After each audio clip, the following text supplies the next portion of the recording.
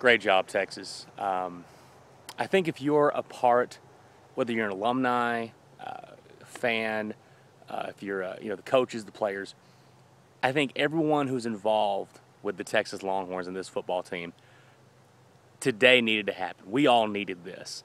Texas goes into Lubbock, beats Texas Tech 31-22, and really just it was impressive because of what we've seen from this team so far this season.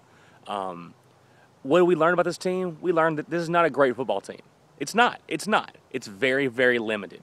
But today they did enough with the parts that they have to get a victory on the road against Texas Tech. David Ash, first half was great, was awesome. Second half didn't play very well. But guess what we did? When Jonathan Gray, he was able to carry us home, open up a big pass, and Ash was able to hit Mike there for the touchdown that kind of put us away in that one. On the defensive side, here's the thing. Did the defense look great? No. But to be fair, when you have a little perspective and you know how this defense has struggled all season, to look back and see that we gave up 22 points against Texas Tech, and I don't care what season it is, you only give up 22 to Texas Tech in Lubbock, it's a pretty good day. And the fact that a lot of those points came from field goals from where the ball was in the red zone against Texas. That's where they stepped up today. Did they give up big plays? They give big a 4th and 8th? Yes, they still have the same problems, but they were able to step it up when it counted. Guys like Carrington Bynum, who we all were very high on coming into the season, especially the way he played against A&M last year. That was really his coming out game. Today he had one of those games, not just in the coverage, but also, of course, the big one was blocking the kick there at the end and really sealing it for Texas against Texas Tech. So overall, but of course, as you watch that game, see the way they play, the way the emotion the guys played with, they played smart today. The coaching staff, I love the way the play calling today for the most part. Harsh did a good job. I think Diaz, like I said, look, give them credit where credit's due. The defense did what they had to do against Texas Tech. So what's it say about Texas? Well, it says we can compete, and that's what I've wanted from this team all year.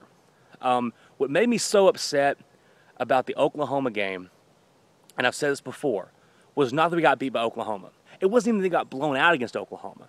It was the fact that we didn't even compete. It was just the game was over once Oklahoma got their first down, their first down. And then, of course, against Baylor, just awful on defense. And then the Kansas game was just that was inexcusable the way that went.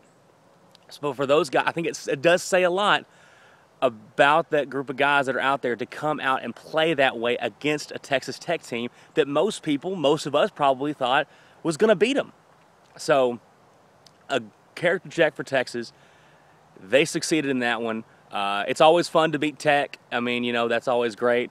And, next week, Iowa State at home, 11 o'clock. That game is no joke. I've been saying this for a while. Iowa State's good.